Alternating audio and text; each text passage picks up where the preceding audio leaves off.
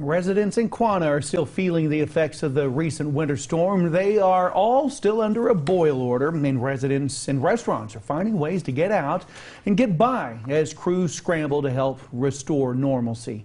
Hardeman County was not one of the counties chosen in the disaster declaration, but City Councilman Shane Lance says there is a solution. Our emergency management has a survey for all the residents to fill out.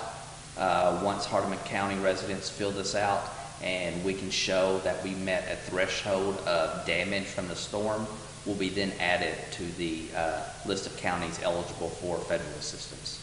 Crews are still trying to locate all leaks, and city officials are asking the public to remember to conserve water just as much as possible. Also report any water coming up from the ground.